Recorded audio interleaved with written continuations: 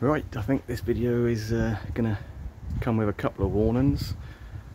One, it's probably going to turn out to be quite long, so if you like the long videos, thumbs up. If you don't, do what you normally do. I'm sure you fast forward or whatever to any good bits. Anyway, so the second warning is I've been moving a lot of pots about and digging about, so I have got dirty hands. So if that offends you, I'm sorry. Anyway, let's get into the video. We've got everything really I want to overwinter into the hothouse, so we'll go through some of the palms and plants in there. We have got a couple just to go indoors, so we've got a couple of pots of Eureka palm there, and we've also got the Musa dwarf Cavendish, which I was going to leave in the ground and let die, but bit wasteful, so we're saving them. So we've got a couple of pots we've got to squeeze in the house there. But so yeah, basically this is how it's going to be over the winter.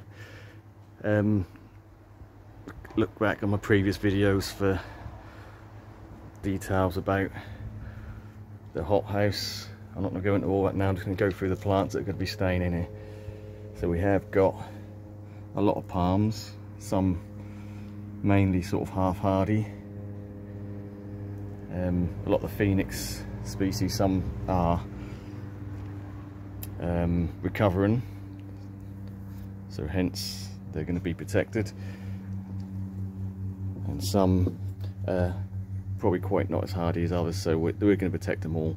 So we've got a couple of the date palms we grew from seed there. That's Phoenix dectilifera. We've got a Phoenix rupicola, we've got Phoenix robellini, we've got Phoenix sylvestris. I think this one's Reclinata, and this one is a Collis, which is like a trunkless Phoenix. And then we've got some of the Livingstoners, so we've got Australis, Decora and Chinensis, along with we've got a small Princeps palm here, Trachycarpus princeps, and just various other little bits and pieces tucked in. I haven't really mentioned this in the video, in any videos I've done. So this is a Bootia odorata, but it's a variation stricta, so it's supposed to have straight, more upright leaves rather than the yarchin. And this is one I bought off eBay, probably beginning of summer, and it's got the original tag in here, so it's actually, it says 2010, so it's believe it or not, 13 years old. It wasn't a very small pot when I got it, so obviously I've put it in a big pot, and hopefully we can get some growth on that next year. Lemon trees growing from seed, got a couple of small Monsteras, Deliciosa, so they're hardier than you think. That'll should overwinter okay in here. Again, just a few sort of random stuff. Interestingly, been waiting all summer for these. This is the Trachycarpus latisectus. So we've actually had one germinate just in the last couple of weeks. I've noticed this leaf popping up, so whether we'll get any more or not, whether that's just the one. But yeah, that's sort of waited all summer, almost sort of give up hope, and then there you go. Right, so a lot of small Trachycarpus fortunei underneath here. We've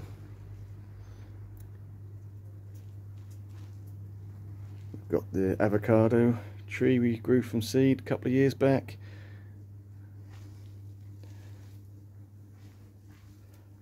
Sago palm, my biggest one, which is in a pot, so I just move that out every year, keep that looking nice. Obviously just some cordyline red star there. Quite small potted specimens, so they'll be protected in here. The Canis Stuttgart, I'm going to see if that stays in full leaf rather than dying back, just out of interest.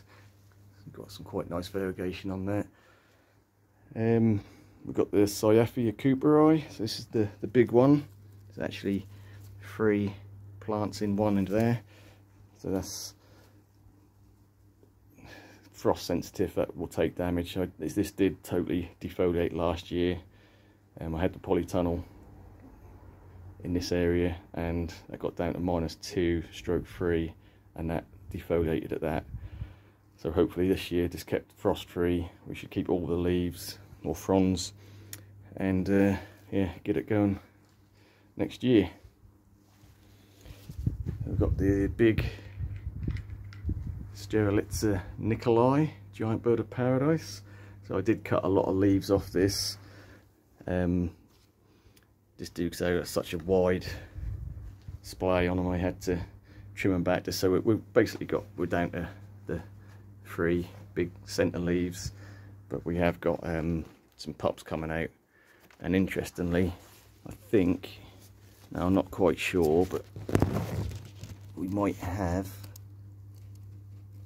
a flower coming, so that'll be for next year. It's either that or pop come out the main trunk, which I don't think, so it could be a flower. Fingers crossed. So that'll be interesting. So that'll be the blue and white flower. Got a Washingtonia robusta, which is in the pot, so why not bring it in? We've got the alocasia there. That is Colculator. No, sorry, no it isn't. This is the Macrorrhiza, which never really got any big leaves this year, just lots of little leaves, but it did die back from last year, so that you see the sort of trunks died off, and these are all new offshoots on that. Then we've just got some small palms and little divisions of colocaceas along the window ledge there. So that's kind of that area. So coming round, we've got sort of the brightest spot, because the sun's sort of facing us. Most of the winter is south facing. So we've got the we've got Venus flytrap there, and some Sarracenia, which are cold hardy, but they will die back and look a bit rough if left outside, so I'm going to keep them in here. We've got some Sable Minor that we've done seedlings from, or sowed some seeds at the beginning of the year. So they're on the step there, along with the Sable Palmetto. Not growing too badly.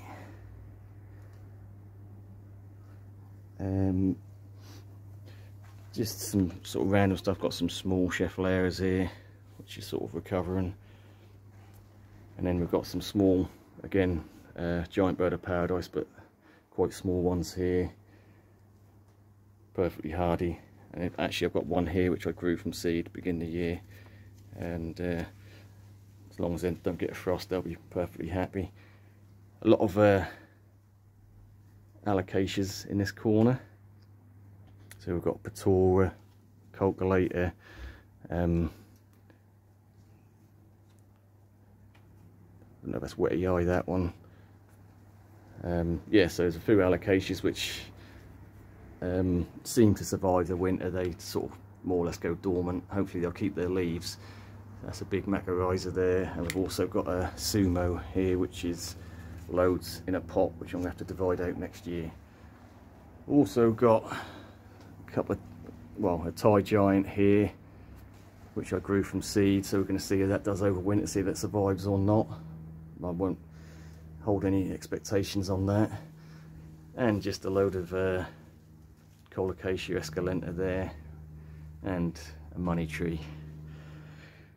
Yeah, so again, some of the more cold sensitive palms down here, some that are in recovery again from last winter.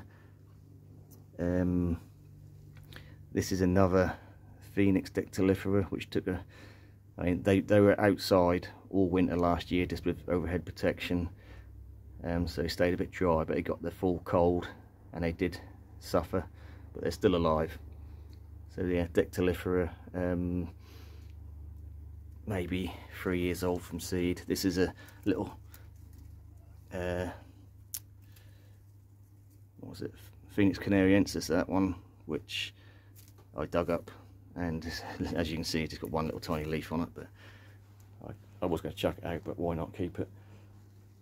We've got loads of Tetrapanax pups we've been digging up throughout the year. Not all of them make it when you dig them up. Some don't have much roots, but we've got about 10 or 12 there, which are all pretty good. We have got this is a Tetrapanax Rex, and this is in a pot, so I'm going to get that in the ground next year, but I'd like to see that keeps its leaves over winter with a little bit of protection. Obviously we've got the big queen palm here. I did measure the ceiling height. It's just over 10 foot, and that is sort of touching the ceiling, so we're 10 foot in the pot on that. But that's been since I got it, I don't know, 5 weeks ago or so. It has actually pushed out a new spear and starting to open up, but obviously that's going to slow right down now that the temperatures are really sort of staying quite cool. I have got, this is another standard queen palm here, which I've had for a couple of years, quite slow but still alive. And we've got another, this is the queen palm, this is the mountain forms, this is the slightly hardier version, and that's even slower. So we've got another cord line here. This is salsa, so a nice sort of purpley pink. Why not protect it? It's not hardy as some others. And we've got some small Washingtonia robustas here, which again were out all last winter and took quite a lot of damage, hence the deformed little leaves. But yeah, we'll protect that a little bit better this year. We've got a Trachycarpus cross here, so this is Fortunae cross Nanus. That was out all last winter and it did spear pull, but it has survived and grown again. We've also got a couple left over from what I grew from seed a couple of years back. These are filibusters, so cross between Filifera and Robusta, and I kept a couple back, and they haven't really grown much this year, but it's been quite cool, so I'm going to get these in the ground next year. Lots of little sort of divisions and cuttings at the back there on the windowsill. Nothing really of note to mention there. We have got a small Cyathea cooperi, which I don't know, looking a bit rough, could do with repotting really, but looking a bit yellowy, but so we'll keep that in here. We've got the Tylania delbata, or something to that description. Done well this year. It was in an aquatic situation, so it was half submerged in water, so I've cut a lot of the roots off.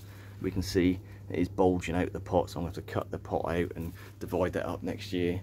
And it's got a decent bit of height on it, and we have got some flowers at the top as well.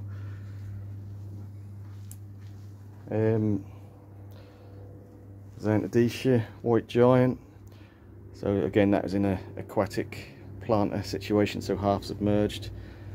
And yeah, I'd like to keep the foliage on that for next year, so we're going to protect that in here.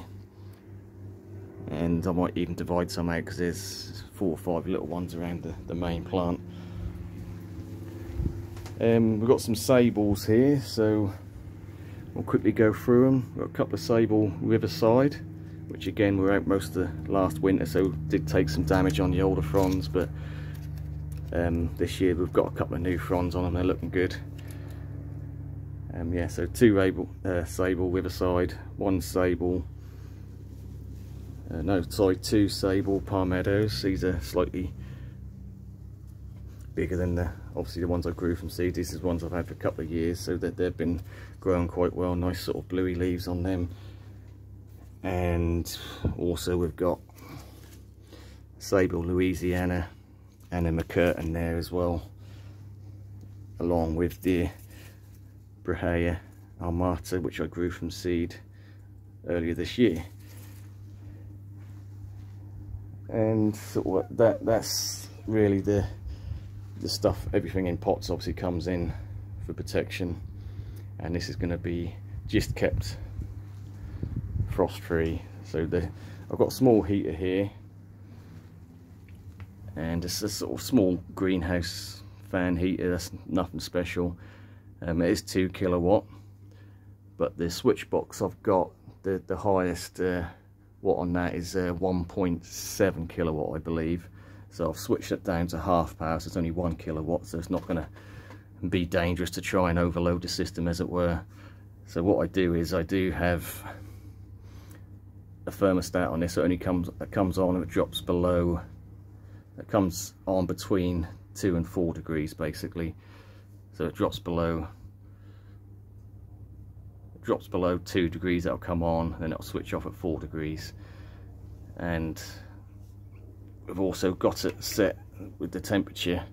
I have it right down so it doesn't blast out hot air, it just blows out warm air. So I'd rather have it so it's really drawn quite a low energy consumption, but that'll just be on for a bit longer. So it's the same difference, you're still using the same energy, but you're just doing it in a gentler way rather than blasting the hot air for 5 minutes and then going cold again. That's just a nice gentle light heat.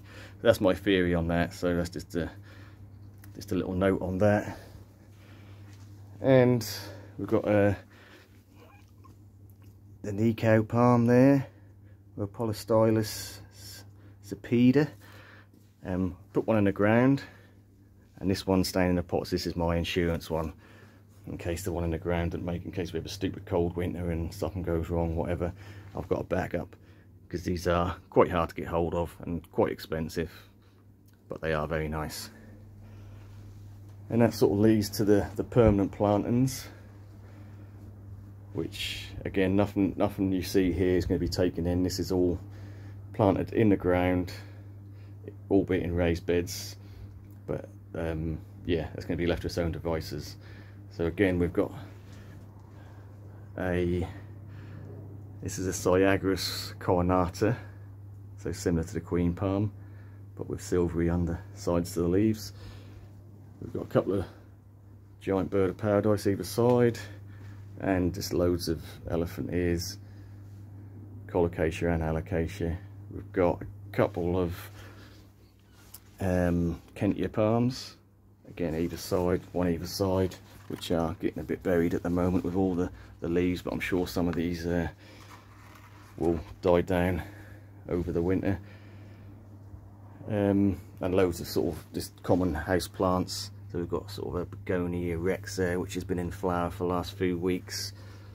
Some Calatheas, nice white fusion. We've got a load of bromeliads here, which, you know, they'll take it down to low temperatures as long as they don't get frosted. Split leaf philodendron, got a couple of small ones of them, which I'm gonna get growing next year and getting big, hopefully. And yeah, so all the colocation allocations are staying in the ground. So we've got some Petoras, so again, one each side. We've got the Redemption, again, one each side. I've taken a load of pups off them and got them indoors for an insurance policy, so we'll see if they survive at cooler temperatures. And we've got the Marigold, we've got Tide Giant. This one's an interesting one, it's just a shop bought taro, and that's got quite big. And we've got some standard bird of paradise, again, just either side, which again, as long as they don't get frosted, they're absolutely fine now. Just sit there over winter, no problem. Jack's Giant, again, these have only been in here for probably about 7-8 weeks, or really sort of end of summer I sort of finished this and got this planted up. So yeah, for that shorter period, there's decent sized leaves on that. And then we've got the Pharaoh's Mask, which is always quite nice to see. and new leaf now open on that.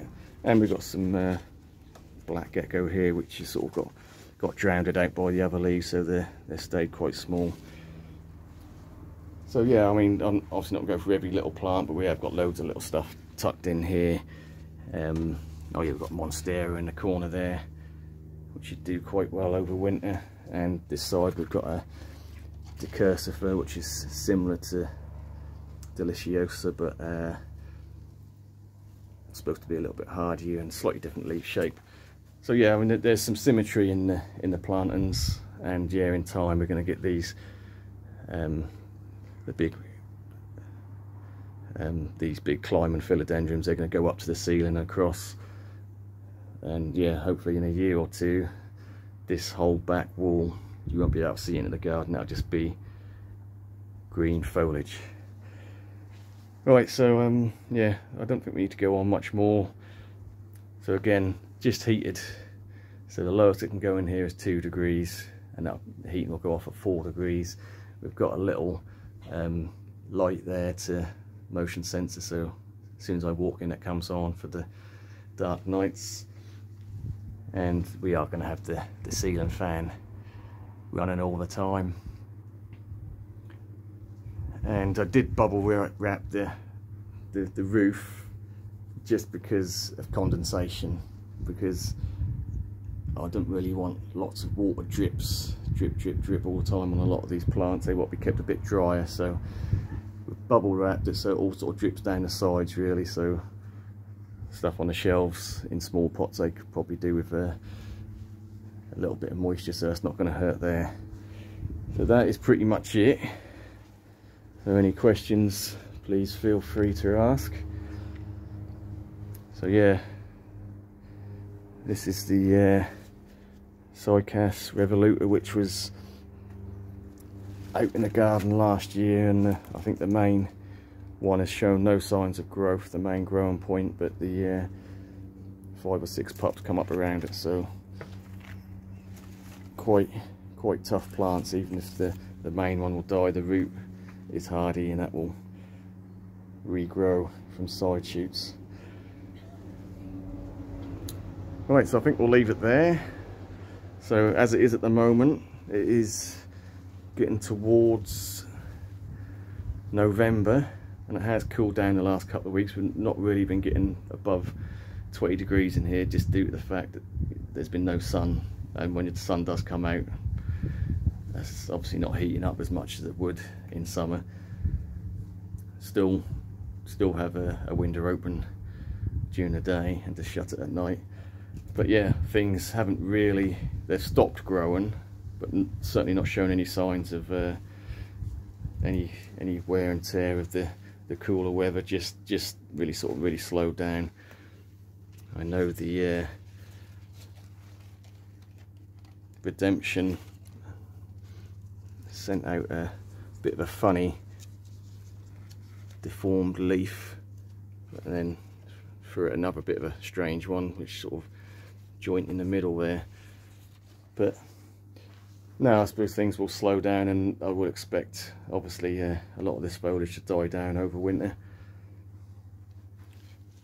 I think we did actually get a flower on the white lava, so that's the white lava, quite nice, and that just flowered. So we'll see. Well, I don't know if that'll give out fertile seeds or not, but it's always worth a go. Right, let's leave it there. Thanks for watching, and we'll catch you on the next one.